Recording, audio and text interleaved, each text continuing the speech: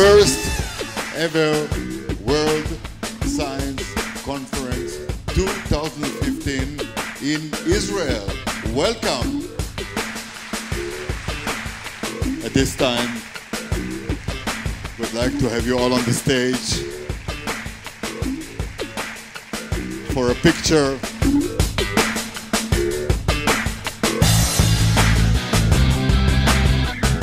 No, between 1 and 100. Any number between 1 and 100.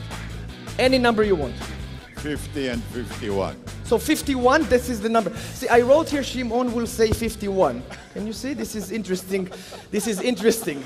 I never thought that Israel has a chance to become an important country because the small size of our land and the small number of our people.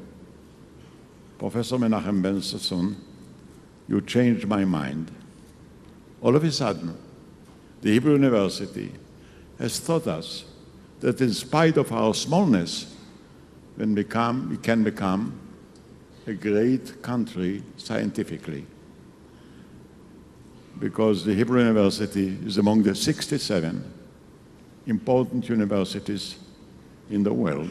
Science is more important today than politics. Science changed our way of life. It's not just a shift from one age to another age, from the age of the land to the age of science. It changed, it revolutionized our way of life. We are living in a totally different age.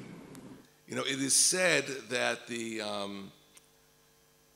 Zionist movement got its greatest boost during the First World War because of a chemist by the name of Chaim Weizmann, who developed a synthetic form of acetone, and according to common wisdom, his invention helped the British war effort in World War I. I see it somewhat differently.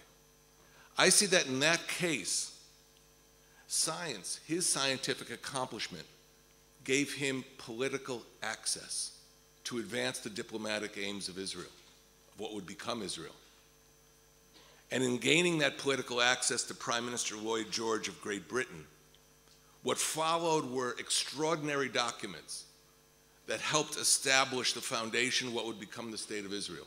Science, in my judgment, will emerge as a key component for building peace in a changed Middle East. And it may not be far away. Thank you, and thank you for coming.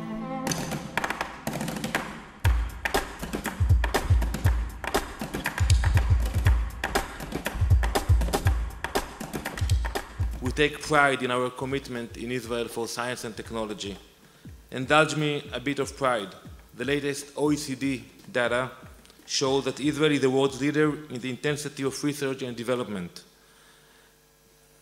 as measured by national R&D to GDP.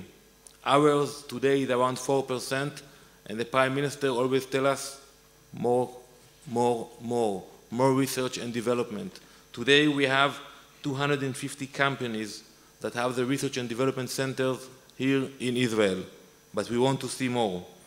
If a people wants to build a normal state, and we didn't have at that time, because we preceded the state of Israel in more than 30 years, we didn't have any chance but to build first the foundation of a normal society. And the foundation for normal society is one and only. You heard it, science.